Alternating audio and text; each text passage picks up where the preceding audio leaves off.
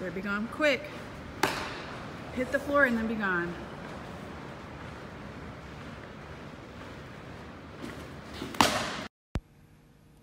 This is one of my favorite drills. It trains so many different things, which we will talk about all those things here in a second.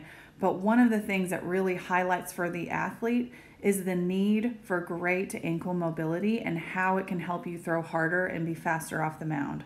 Let's talk about it.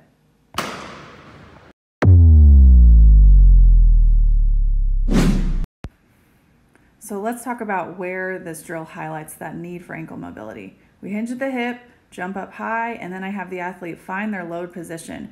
You can see her two ankles or heels. If we have a low range of motion, we cannot drive through with the most power possible to get off the mound. This drill trains you to be fast through your feet, and if we have a slow or restricted contraction of that muscle, we are not reaching our potential as an athlete. So now let's talk about ways we can get those ankles stronger, more flexible, more range of motion to help us with this.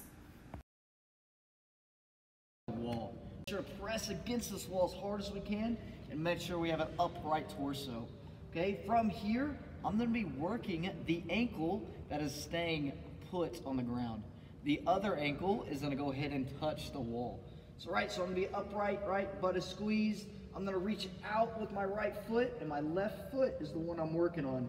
Diving that heel, I'm trying to drive this heel down to the ground. And I'm going to come back, reset, then I'm going to the middle.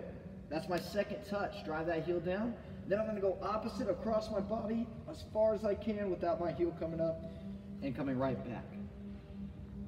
Easy, we grab a softball. Okay, we have a lot of arch, our nice muscle tension in our arches, right? They're real tense. Too easy, grab a softball while we're sitting there, hanging out.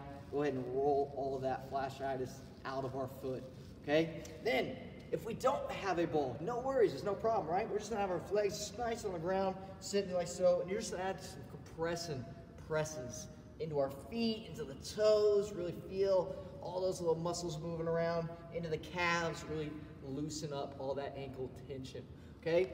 The next one is gonna be this nice little ankle press, okay? So we're gonna have our leg nice and straight on the ground. Our other leg's just gonna be hyped up, taking a knee, okay? From here, my objective is actually push from my heel or my ankle, okay? So I'm gonna be a nice little parallel set. I'm gonna press off my ankle going up and then just sit right back down.